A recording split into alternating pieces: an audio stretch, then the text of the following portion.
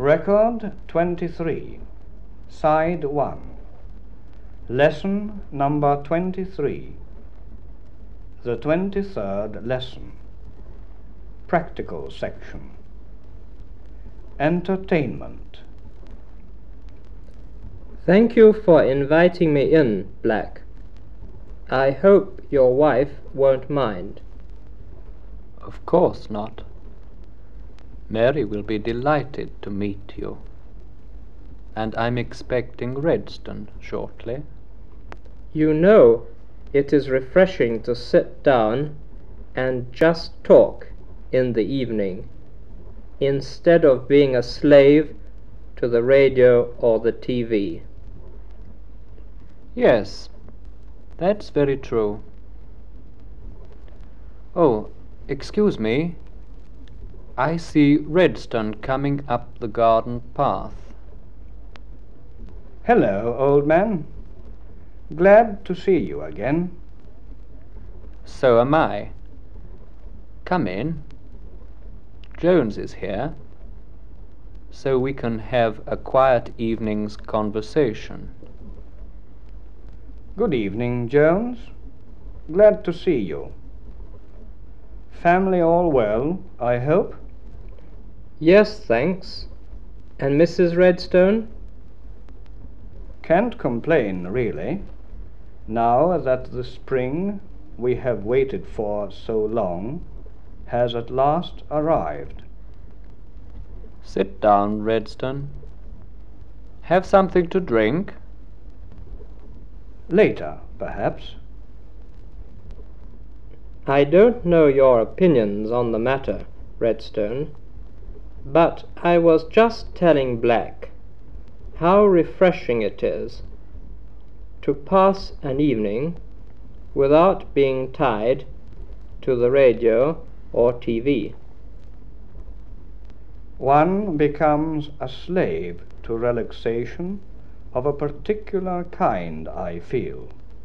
And, after all, it's almost an impossibility to have a series of programs in the evening which suit everyone. We've got TV, but I have never let myself be seduced by it.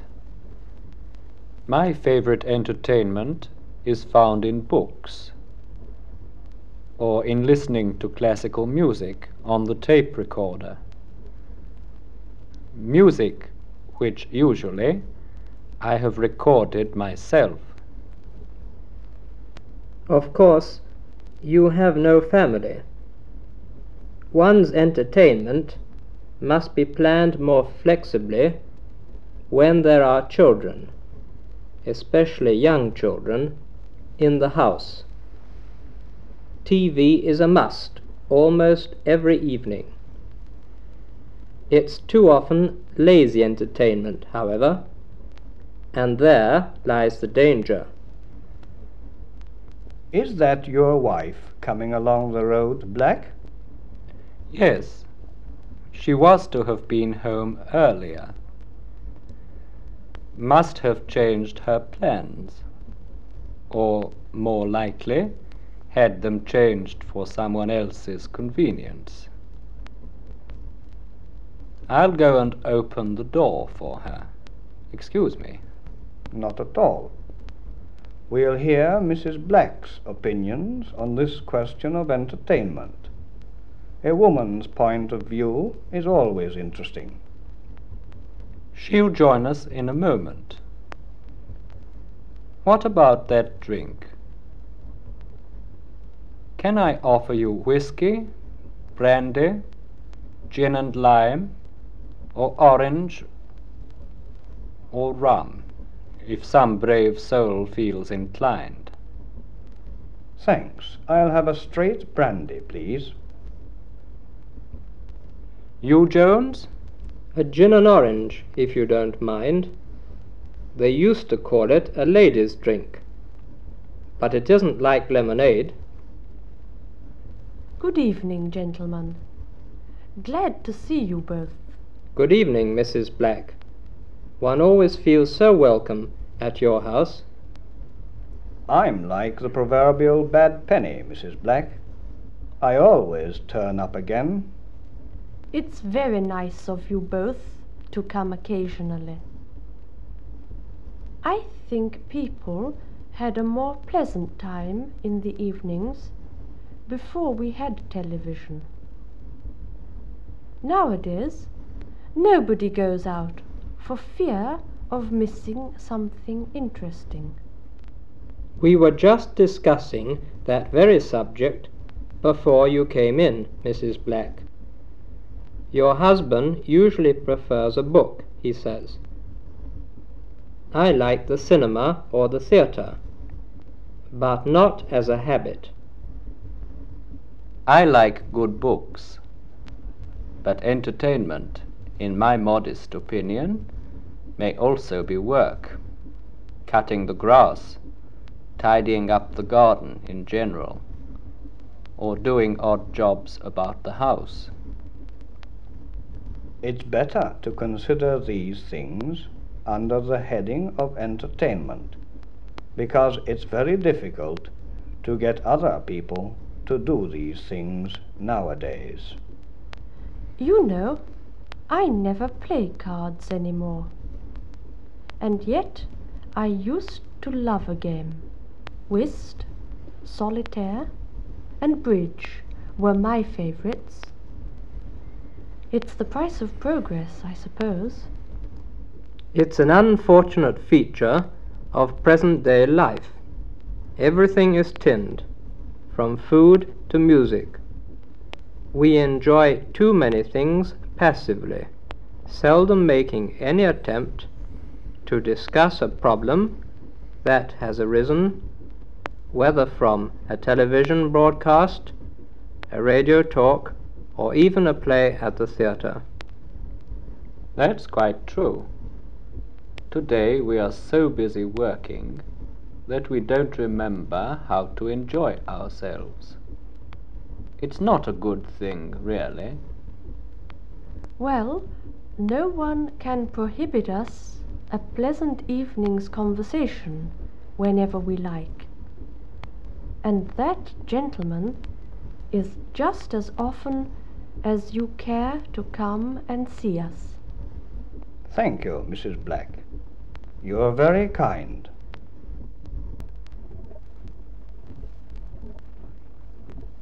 Side 2, Grammatical section. Anomalous verbs, third part. Must.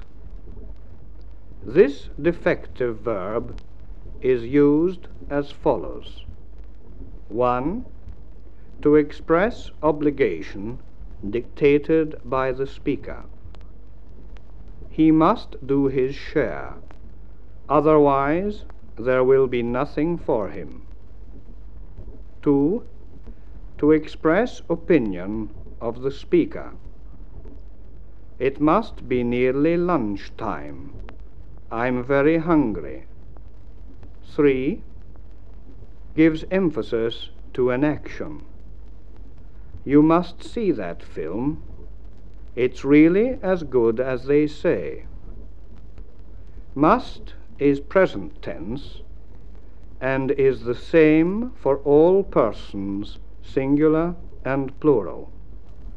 It is, however, used as a future tense, particularly when definite future time is expressed or implied.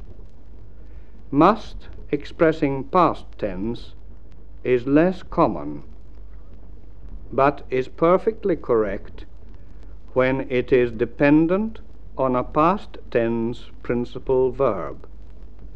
Study these examples. Present: you must go to school now. The children must get ready for bed. Future: Tom must visit his friend Mary when he comes in. Those pictures must be sent off before Saturday. Past: Mr. Brown declared they must be mad to do such a thing. John and his sister asked if they must study before lunch. Must is, as we have said, a defective verb, and, as such, has no infinitive. The role of infinitive is filled by the verb to have to, which has a complete conjugation. We have, therefore, two forms for the present and future tense, as stated, and also independent clauses for the past tense. However, to have to indicates obligation from a source outside the control of the person required to do the action. I must do this exercise before I go to bed. I have to study a whole lesson for tomorrow. In the first example, I myself feel the obligation, whereas in the second, I am obliged by someone else, the teacher, for example. In the interrogative, it is always safe to use to have to, especially when speaking of habits, though must is common when referring to a single occasion. Here are some examples. Have you to be at the office every day at 8 o'clock? Do you have to finish that book this evening? Have you to finish that book this evening? Must you go so early? Notice that got is used a great deal, pleonastically, with to have and to have to. The past tense is formed by using had to and did have to. Had the children to wait long? Did the children have to wait long? In the negative, must not expresses negative obligation, that is, prohibition or emphatic advice. You must not touch the vase on the table. It is very fragile. Children must not disobey their parents. You must not miss that program. It's wonderful. Our friends must not go without us, or I'll be annoyed. Here are further examples of all these forms. Present, I must go, or I'll miss my bus. They have to go because their teacher is waiting for them. Future, must they come to the party next week? You must come and see us when the house is properly finished. You will have to do what the teacher tells you at school. Past, they said we must wait until later. Had you to wait long for the bus? Jane didn't have to go after all. Interrogative, must you spend so much time on trifles? Have you got to leave in such a hurry? Do people have to be so annoying in the shops? Negative, you mustn't use that knife. Mother told you not to. Mustn't you be at school at 9 o'clock this morning? You haven't got to go now unless you want to. Ought. This defective is used to express an obligation, either present, past, or future, as dictated by one's conscience. That is, the obligation is a moral one, and this verb is sometimes considered as conditional. It is the only defective verb that is followed by to. Here are some examples. Present, I ought to go now. Past, he said we ought not to go without him. Future, the children ought to come straight home after the party tomorrow.